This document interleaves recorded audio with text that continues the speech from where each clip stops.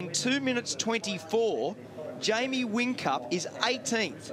Although he's got green tyres on, he'll be hurt in the traffic. He won't get out in front because Winterbottom will stop him from coming out. But we're going to have to watch the push and shove because they're going to try and wedge the car into the queue. Exactly. So we need to, good luck, because there's not going to be too many others out there. He and Lowndes are going to have to jam into the queue from the inside lane, and everybody else will be nose to tail and try and shove them to the back of the queue. And we would not let them out at all. No, because they're not exactly courteous when it comes to stuff like this. Yeah, well, I'm just hanging here because I reckon it's going to be the best bit of action on the track in the next 10 minutes. And up ahead of me, I don't know if you can see, there's a bollard that defines the pit lane, the fast area of the pit lane, if you like. So they've sort of got to get around that bollard, so there's not room for two cars. And I can just see there's guys talking down here. There's no one too keen to let them in. And Craig Lowndes right behind us, so this is going to be great to watch. Could be the best overtaking manoeuvre of the day.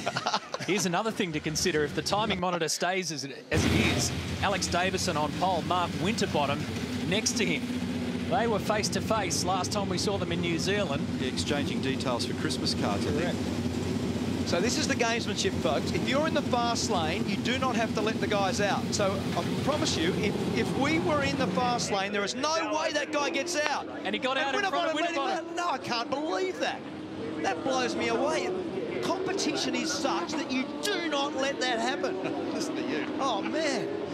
Somebody get him a race. I think he's saying, Matthew, that if we were coming out of the pit apron, he wouldn't have let us in there. You get the impression he wants to beat you? Seriously, settle down. Watch this. Oh, God. Straight through. Oh, no, gentlemen. No, you go first. No, please. Please, no, you go. Look a little way. Oh, my God. No, it's lovely. It's beautiful. Beautiful. Yeah, I'm going to jump in with the guy with the check, Jamie Whincup. First of all, mate, that was a magnificent effort after all the hoo-ha going out to come out under pressure in traffic and do the lap.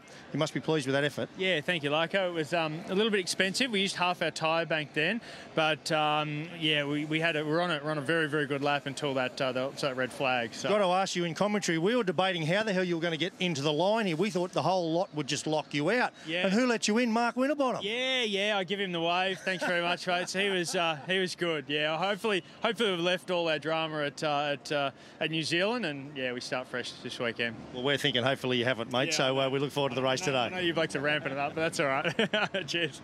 Well, I'm down here with Frosty and having a bit of a laugh about that with Jamie Whincup and Mark Larkin, but they were a bit shocked that you let Whincup into the line like you did, and he gave you a wave and thought it was very kind of you.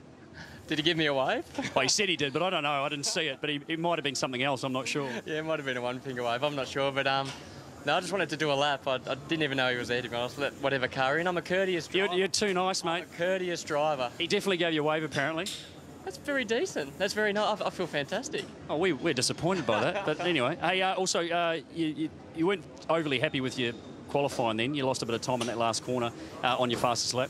I made a meal of it. Time gain loss on the steering wheel is great, but it's also can be quite nasty. And I was on a good lap, but definitely for P2 there, and absolutely made a meal of it. So I'm off 6. So I pay the price, and long race. We'll see how we go.